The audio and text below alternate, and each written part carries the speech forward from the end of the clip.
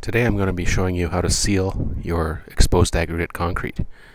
So this is exposed aggregate. You can see it has the little rocks that kind of come up to the surface of the concrete, so it's not like a polished concrete or a traditional kind of flat concrete. It actually has the rocks exposed, hence the name exposed aggregate. With this type of concrete, every few years you need to seal it with a clear sealer. So I'm going to be doing that today with an oil-based sealer. You can get water-based sealers and oil-based sealers. I find that the water-based ones tend to wear off quicker, and you can still get oil-based in some areas. I think it's becoming less and less common, but I was still able to buy an oil-based. So the first step, obviously, is to clear the area. You need to move all your furniture and barbecues and umbrellas and all that kind of stuff away. Next step is to take your shop vac, okay, and clear up any sand. Like there was a barbecue here, so there's a bunch of sand and crap underneath. So I won't show all that, but just clean all that up. And then in the cracks, there's often a bunch of stuff.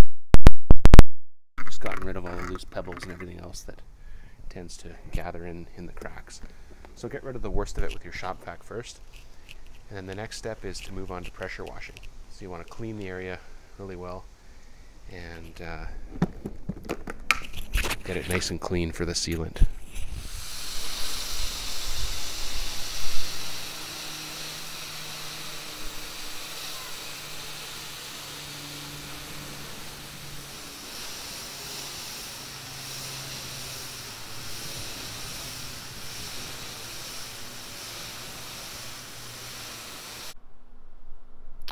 Okay, it's the next day, and the pressure washing was yesterday, so the water's all dry. You want to let the water dry. You don't want to try to do this with water in the concrete. So here's what we're going to use for tools and product. So first of all, we're going to use a sealer. This is a solvent-based sealer that I got at Sherwin-Williams. You can get other stuff at Home Depot, or if you have a concrete supply store in your town, that can be a good place to get pretty good stuff too. But this Sherwin-Williams stuff is pretty good, and it's solvent based, which is getting harder to find.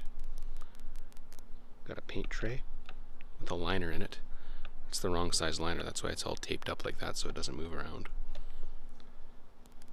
A 19mm, so that's like a fairly long nap roller. 19mm is 3/4 inch in American, and an old cheap brush, because we're going to do the trim with a brush. That's a dollar store brush. We're going to throw it away as soon as we're done using it in about a half an hour. And a roller on a stick. You could do this on your hands and knees, but I wouldn't recommend it. So with that, we'll get started. I'm going to start on the steps and do some of that with the brush, work my way back, and then work from this end of the house all the way back to the other side, and then down the sidewalk out to the front and paint myself out of the yard. You can see what looks like some staining there against the house. I think what that is the sealant from last time this was done about 5 years ago. All this stuff, barbecues and whatnot, has been sitting there, so it's protected it from the sun and from traffic. So I think that's some old sealant. And over here where all the traffic and the sun hits, that's where you can see the sealant's just about gone. So I expect that when we put this new sealant on, it'll all even up. We'll see what happens. Okay, I'm going to start by doing all the trim. You could roll most of this, but to get into some of the tight areas, it's better sometimes to use a brush. So places like, like in here, around things like these little lights here,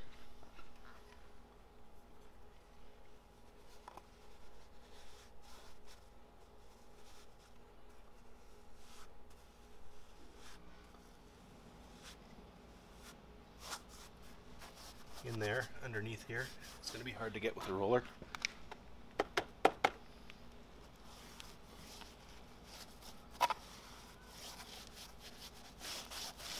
Depends how fussy you are, I guess. But I'll get all those tight spots. And I think the steps here are going to be the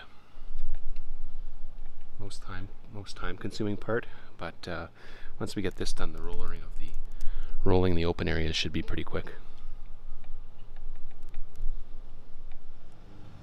Okay, so now we have all the trim done. And I'm all in those tight, hard to reach areas around all the lights.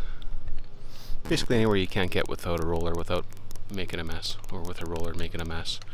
If you tried to roll under that railing, you'd probably get product all over it. So the next step is to fill that roller up and start putting this stuff down. Now you don't want to roll too fast because you'll get the clear coat flicking up and creating splatters of the paint all over the place. So for example, around your house, it's going to get on your house, it'll get on your railing, your clothes, everywhere else. So you want to go nice and slow with the rolling.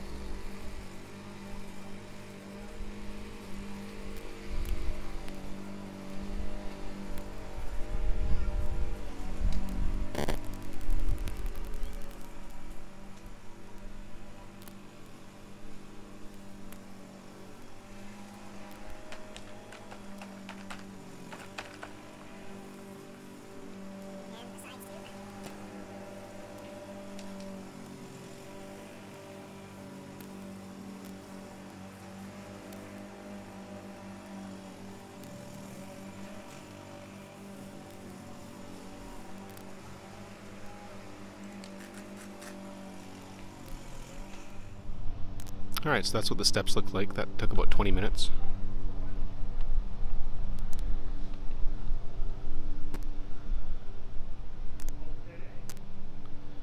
About 20 minutes with the brush and maybe 20 minutes with the roller. That's the hardest part.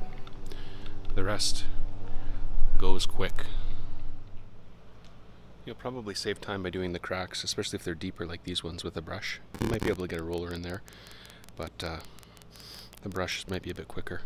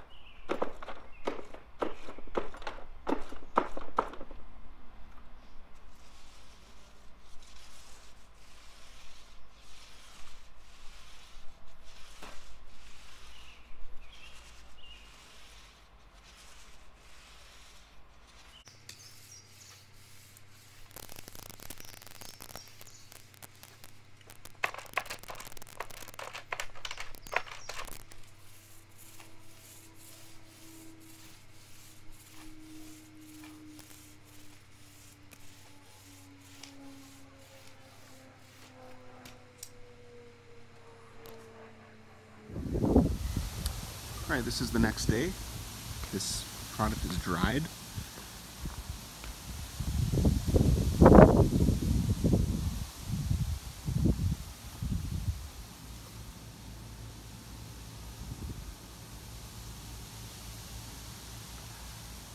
Looks pretty good. And a lot of the inconsistency along the house here from the old coating looks like it's very clear.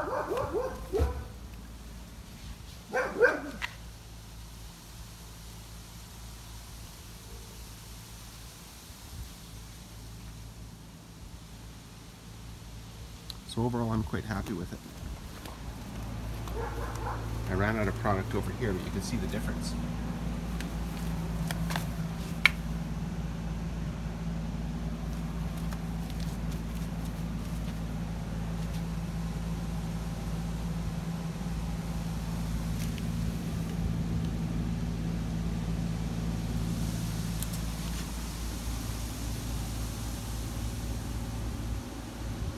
Thanks for watching.